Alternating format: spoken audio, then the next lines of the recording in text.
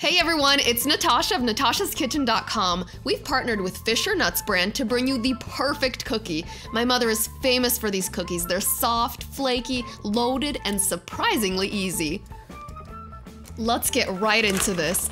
In the bowl of a food processor or a blender, pulse together 1 cup of walnuts, 3/4 cup of dried cranberries, 2 tablespoons of sugar, and a teaspoon of cinnamon. Process the mixture until it's finely ground up and set it aside.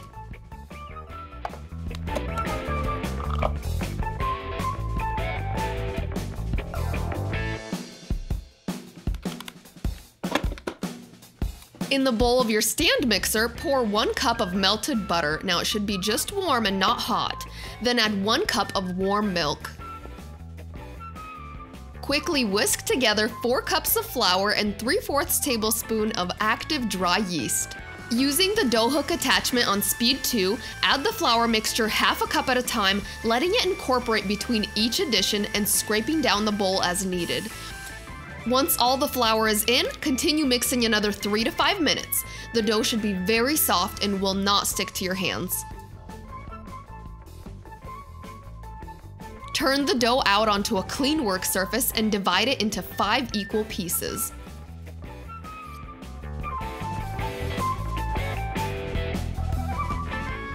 We're gonna work with 1 piece at a time and keep the rest loosely covered with plastic wrap.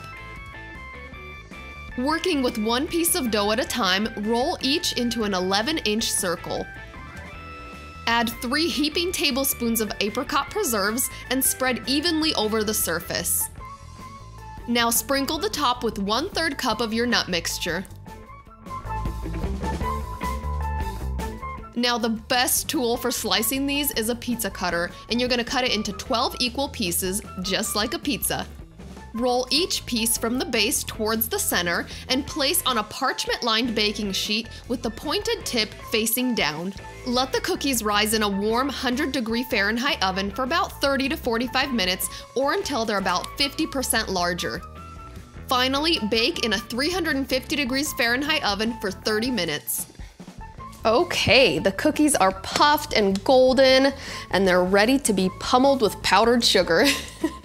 While they're still warm, you want to dust them with powdered sugar. So transfer them to a serving platter and dust each layer generously. All right, we've got our first layer.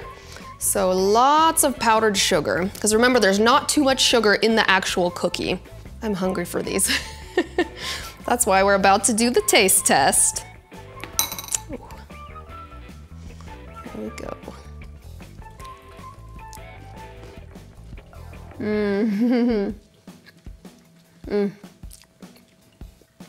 This is a cookie that's soft, crumbly, and flaky all at the same time.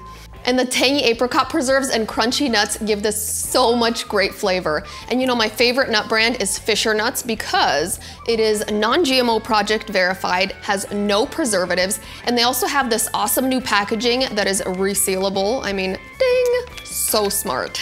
If you guys enjoyed this recipe, give me a great big thumbs up below. Make sure to subscribe to our YouTube channel, and thanks for watching. A big thank you to our friends at Fisher for sponsoring this recipe.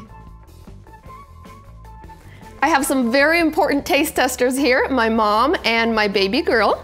Go ahead. Little cookie.